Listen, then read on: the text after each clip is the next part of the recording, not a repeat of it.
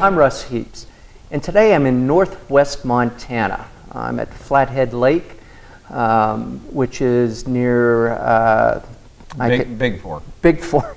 I should be able to remember Big Fork, and it's something Bay. Actually in Woods Bay. Woods Bay. We're actually in Woods Bay. I'm not sure what that means.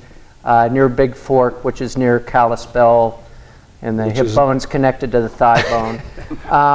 But anyway, we're here. I'm with a bunch of my fraternity brothers.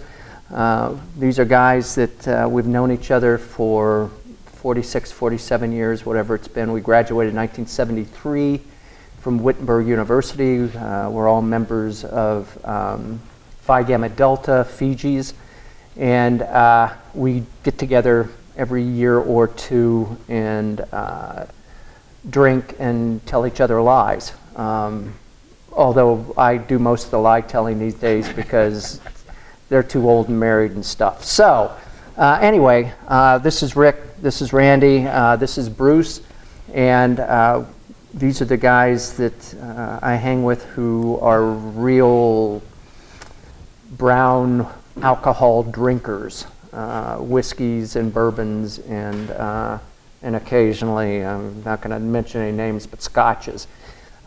So we just thought we'd sit down and everybody brought a bourbon with them, and we're going to talk about bourbon. So Rick is up with Blanton's.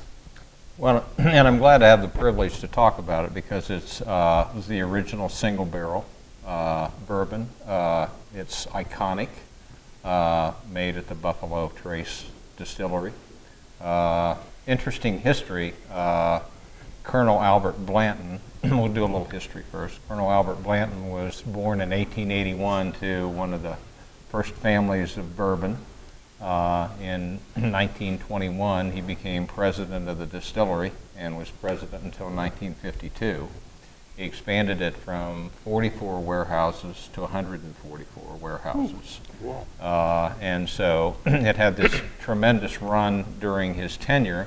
And as a master distiller, in the course of that time as president, he developed Blanton's in Warehouse H, which apparently, I think, Russ, you say that there's a great differential to the warehouses and where it's placed, and I think he discovered in this particular warehouse at a certain level in whatever floor it was on in the center of the warehouse that he could create this distinctive single barrel bourbon.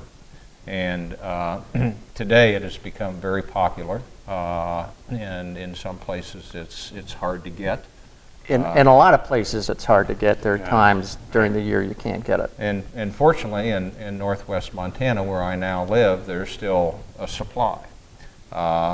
It's made even more distinctive by this octagonal bottle, which has a pewter racehorse on top, since it's a Kentucky bourbon. And if you drink enough of this, you can get enough of these racehorses in different positions from the starting gate to the finish line, and it will spell Blanton's. There's a little letter on each one of the stoppers. I didn't know that. I didn't know that. That's a little piece of trivia that probably not too many you people learn know. Stuff here. You learn stuff here. So, how many letters are in Blanton? Research. Research. So let's try 8.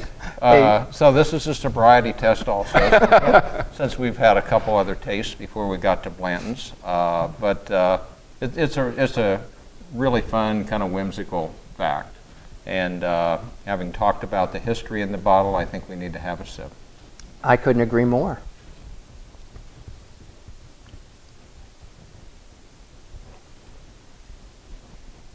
Now, when you say single barrel, Rick, can you explain what that process means versus something else? A lot of bourbons are blended, so they're mixing from one barrel to another to get a certain mixture and consistency. And with Blanton's, it's made in a single barrel, and it's in the warehouse. It's there for a lot of years. The barrels are progressively either moved or turned. And you might start out with 100% liquid in the barrel, and by the time this is bottled, it's down to maybe 30% rust, or... I don't know. That sounds low to me, but people keep telling me yes, that's about the number. So, so it makes it certainly more expensive, a bit more rare, and also reduces the quantity. And you know, the interesting bourbon has become very popular in this day and age. It's popular overseas as well as in the States. And so just think about producing bourbon and trying to anticipate what your demand is going to be 10, 12 years down the road. Right. So, you know, how do you make enough of it? Is it going to have the quality that you were accustomed to?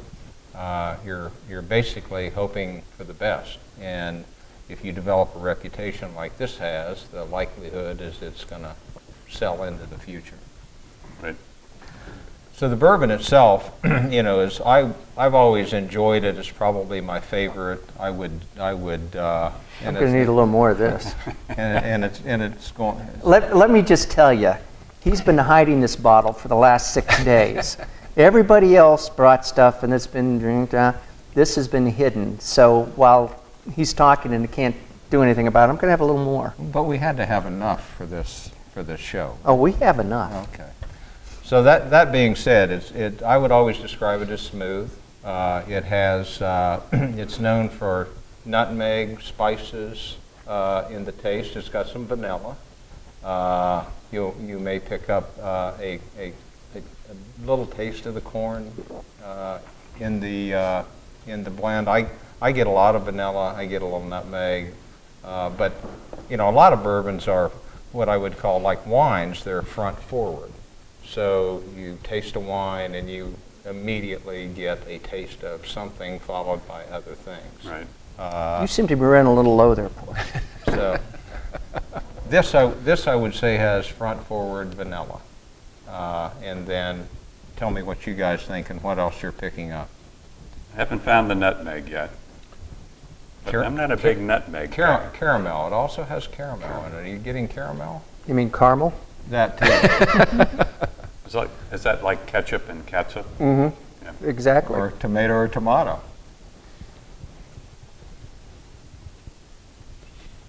Sometimes I can smell it better than I can taste it.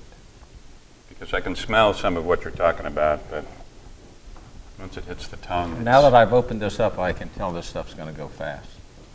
It may not last through the segment. Now let's talk about finishes. Because some of the bourbons, they say, well, I have a long, smooth finish. What's a finish in a bourbon? It's sort of the taste that's left on the back of your tongue when it's all over with. And,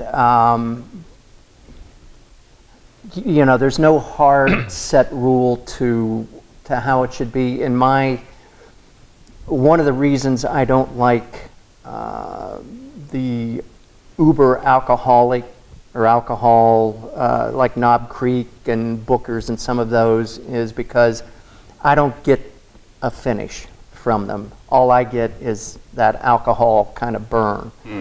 And it may be that I just have a layman's palate. But you know, I like milder, softer bourbons where I can get that whole spectrum. And the finish is that very last thing you get at the back of your tongue as it's going past. Well, it's definitely smooth, and it doesn't have the peppery finish that you'll get from a rye. Right. That's for sure. Right. Would you consider this toasty on the finish? That's a good.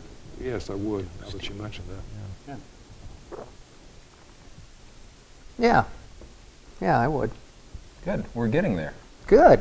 Geez, we're not the incompetent lugs I thought we were.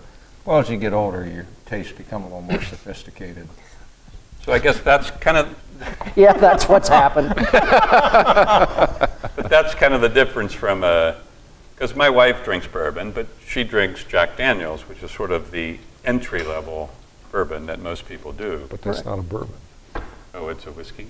It's a Tennessee whiskey, so it's not considered a bourbon because of, is it the mash bill plus the way they filter it? It's charcoal filtered, so it's not considered a bourbon. Well, and the main thing about excuse me, about bourbons is the percentage of corn. They have to have, it's got to be primarily made with corn, and It has to, the mash bill has to be at least 51% corn to be Okay. a bourbon.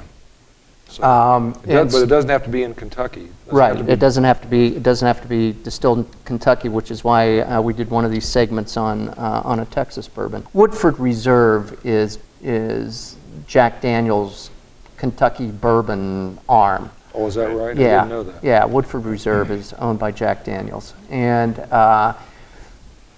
yeah, it's not technically. It's not. I don't think it is a bourbon, but it's close enough, and people do it, drink it as a bourbon, and it's marketed as a bourbon. So. Is Buffalo Trace part of a conglomerate now? Do you know? I don't think so. Which is unique because a lot of these distilleries have been bought up. I could be wrong, but Buffalo Trace.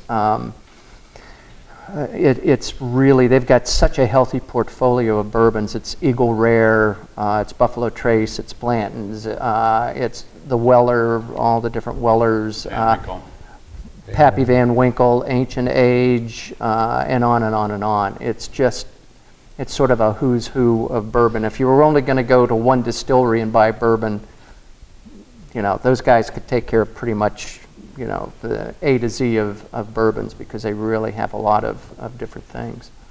So, Rick, what's the price point of this particular bourbon? Price point's probably, I think I looked at it recently on the web, $53 to $60 would be the price point for Blanton's. So it's not on the inexpensive end. It's still, if you want a high quality bourbon in your closet, it's a great price point for something that you can drink and really enjoy. It's not something you want to mix with anything. So you purchased that at what price point? It's $50 to $60. Wow, because in Ohio, anytime I've seen blends, it's normally in the $80 to $90 range.